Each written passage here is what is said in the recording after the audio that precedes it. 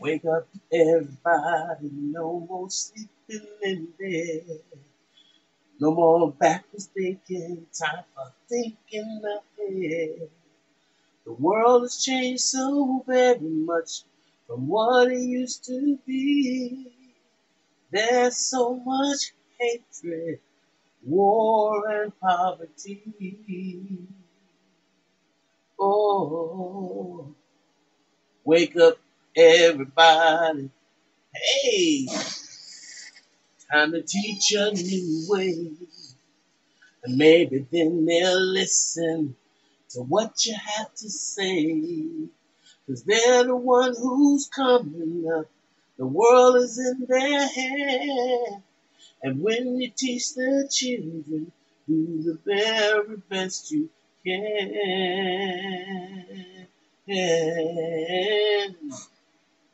The world won't get no better if we just let it be. Na na na na na na na. The world won't get no better. We gotta change it, yeah. Just you and me. Y'all remember that song? I love it. Wake up all the builders. It's time to build a new land. I know we can do it if we all lend a hand. The only thing we have to do is put it in our minds. Surely things will work out. They do it every time. Oh Lord, the world won't get no better if we just let it be. Na na na na na na. World won't get no better. We gotta change it, yeah. Just you and me. Thank you. Thank you, Harold Melvin and the Blue Notes. And thank you. Thank you, Kenny Gamble and Leon Huff for writing one of the most profound songs that speaks to the heart. That speaks to the freaking heart. The truth is,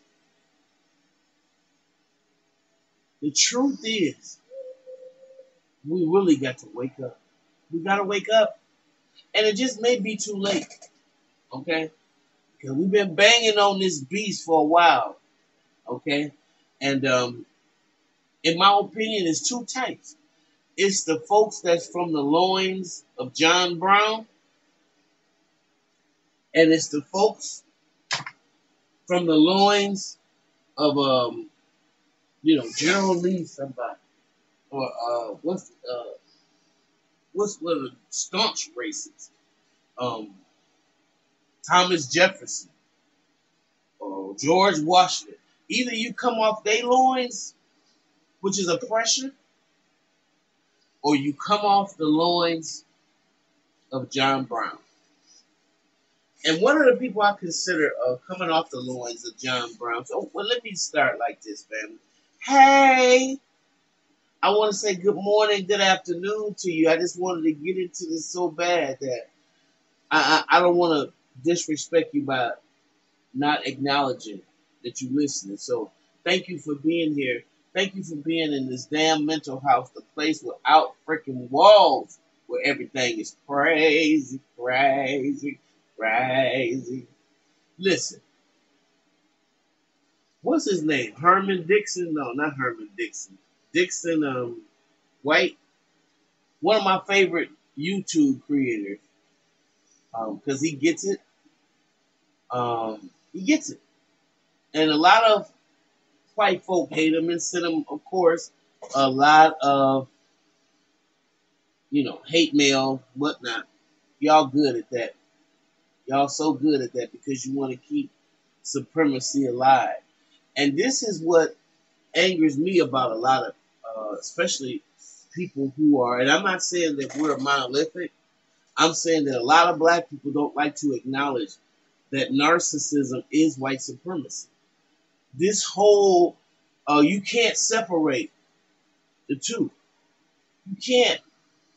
You cannot separate racism from narcissism.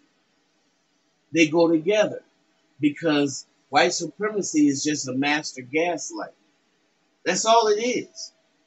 It's a master gaslight that you can't do anything about it. Because if we had any kind of power,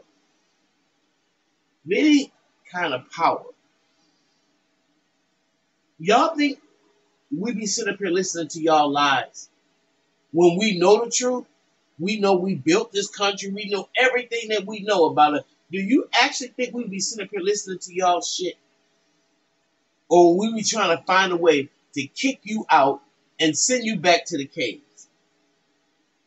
Because if you're not from the spirit of John Brown, then you from the spirit of the racist. I get it. And y'all the ones that are destroying America. It's very simple.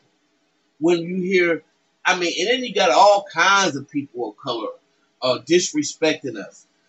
People that think that we're playing victim, when all we've been over here is a victim of white supremacy, a victim of murder, thievery, race riots, all of it. And then they got the nerve to say we playing victim. What do you think the mental repercussions is for people that have been treated so bad?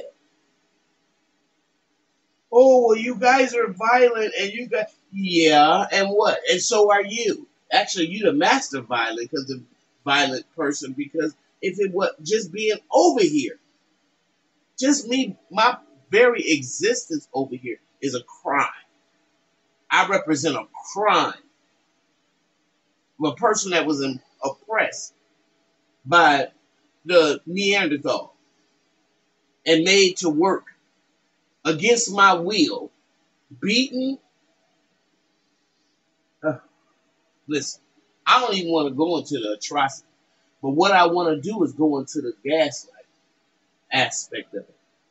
And I want everybody under the sound of my voice to understand what gaslighting is. Your mama do it, your brothers do it, your community do it.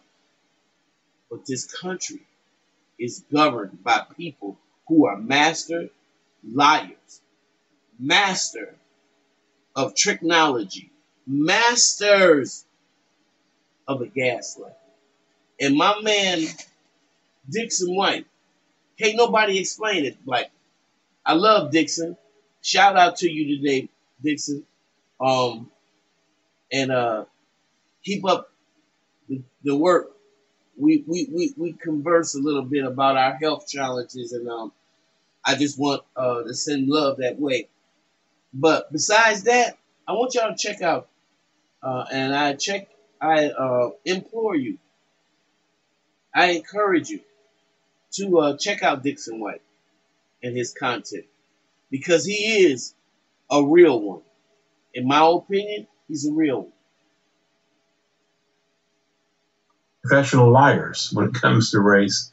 It's part of white supremacy and how it functions and how it works. From the very first African that was enslaved, we have been gaslighting black folks as white people. That's our culture. That's our tradition. That's our indoctrination. And that's what we do. And that's what we do best. We lie every single day. And we lie to black people. We lie to each other. We lie to ourselves about race. We gaslight. Gaslight, if you don't know, it's a psychological term. It's where the abuser tells the victim that this reality of you being abused is not really happening. It's just something in your imagination. You're being paranoid. You're being too sensitive. All this abuse is not real. And if it is real, it's only because you deserved it. I was trying to help you. It's justified somehow. We have always justified our racism. And if we're not justifying it, we're denying it. If we're denying it, then we're deflecting it. The last thing white people would do is simply acknowledge the truth racially. That's why I say we're bullshit artists. We are professional fucking liars and gaslighters. That's exactly what we do as white people, and that's the fucking truth. And if you deny it, You're a fucking liar. 90% of white people today, right now in America, no matter how young or how old, we've been so profoundly indoctrinated that we cannot simply acknowledge the truth racially. Can't do it. And if we do it, there's a but or deflection. Can't do it. 90% of us will not do it. So this is why. How does Shopify enable your business to scale? Shopify has enabled my business to scale in. We are gaslighting academically. This is why Black history all around America right now is being criminalized. That tradition of gaslighting, that tradition of hiding, that tradition of pretending racism is not real is their educational system. And they want to protect that tradition. They do not want the truth to be out. People know that the hope is with the younger generation. Isn't that what they always say? I hope the younger people, I hope the next generation will do better. They know that if the truth ever gets taught racially, that's why CRT is banned. That's why if you talk about race, it's banned. All around America, states, counties, schools, teachers, threat of arrest, Black stories, beautiful Black books, banned, erased, censored, libraries empty, criminalization of Black history, folks. Because why? Because white people are racist. White people are all about denying. White people are all about gaslighting. That's our tradition. Deny, deflect, never teach the truth, never acknowledge the truth. Because if we do, if we teach the truth, what will happen? White supremacy could be threatened. Economic advantages for white people, the dominant position could be threatened. They're threatened, like all bullies are threatened. They're threatened by their victims. So of course they don't want the truth to be taught. So what do? They keep it whitewashed. They keep the lies perpetrated, the narratives, the whitewashing. Pretend George Washington, Andrew Jackson were heroes, as they owned hundreds of slaves. Keep pretending, keep denying, keep whitewashing. Let's not learn about Black heroes. Let's not learn about Black stories. Let's not learn about Black history. Let's not learn about Black contributions. Why? Because that would be the truth. And that's not our tradition. We're supposed to promote whiteness. That's how white nationalism works. They pretend that, we're innocent. We're trying to protect the sensitivity of our white children. No, you're not. You're trying to keep white supremacy and your privilege alive. You want to be on top the same way that your parents wanted to be on top and their parents wanted to be on top. That's how white supremacy works. It's a power thing. The idea of dismantling white supremacy cannot happen until we can teach our children the truth. Well, folks, I hate to say it, but white folks are largely professional gaslighters. There you have it. That's Dixon White. There you have it. He done told you the truth. What we all knew all the time. But a lot of us don't want to admit it. We want to hide behind, this is, it's not about race. It's really about narcissism. It's not, yeah. Racism is narcissism. Yes, it is. And the worst part about it is so intertwined and ingrained that a lot of people don't know the difference. So my thing is, whenever you talking to a white person, in my opinion, and in my 62 years being on this earth, here's what I figured out so far. Either you belong to the group that fall off of John Brown's loins, who should make you proud, who should make you know that your motives are noble They are forthright, and they are coming, and they are blessed by God. Or either you belong. It's no lukewarm. I want to get that out the way. You either belong on that side, or you belong on the destructive side. You belong on the side where it's not really white people gaslighting us. Oh no. Oh no, we're not gaslighting you. Oh yes, I know that most of you, when you walk into this building, all the teachers are white. Oh no, but it has nothing to do with racism. I know that we have to have 70% of the jobs or whatnot. Oh, but it has nothing to do with, and we fall for it or we allow it. Oh. There's no racism, even though your son and mine got caught for the same thing. Uh, Matter of fact, one of my sons leaves cocaine in the White House. Somebody done it. But you think my son would ever go to jail? Or do you think yours would? You think if that was Sasha or Malia and they'd found some cocaine in it? Man. And so what happens is the media is just the arm of white supremacy. So you want to know why you can't get a fair shake through the media? You never will. That's why we have to have black independent news tellers, because you will never, ever, ever get a fair shake with the national news outlets, because they are the arms, the scribes and the Pharisees of white supremacy, of white nationalism. Okay? You're only going to get anything remotely connected to justice when you find it from an independent person or a white person like Amy Goodman, or somebody like that seeks the truth, that has a heart, that know what their ancestors done, and they're ashamed of what their ancestors done, and they know nothing can be fixed until they rectify that. I'm gonna say this and I'm gonna go. What comes to my mind is that let me see if I can find it. Such a profound situation when Jane Elliott questions her audience about if they're aware of, racism. Are they aware of it, or hey, I just want to know. Maybe you're not aware of it, and if you are you being complicit? Because I need to know.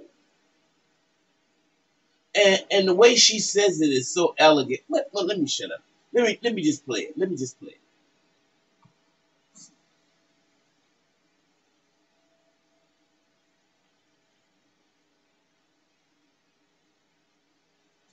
Let me just play it. I love it. Shout out to Sister, by the way, Jane Elliott. Still putting in that work.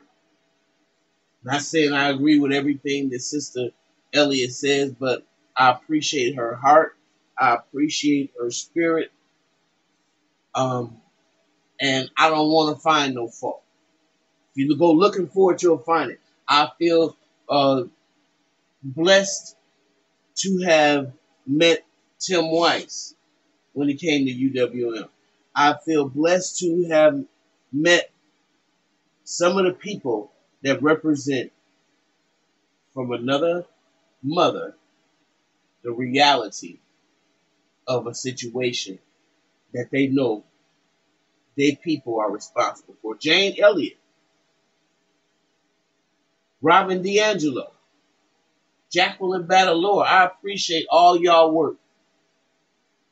And I want you to know that. I want to give you your flowers and let you know that I appreciate what you do. Check this out, though, because it's real important. It's real important that we understand this that little dynamic, right? Not very long, but just check it out.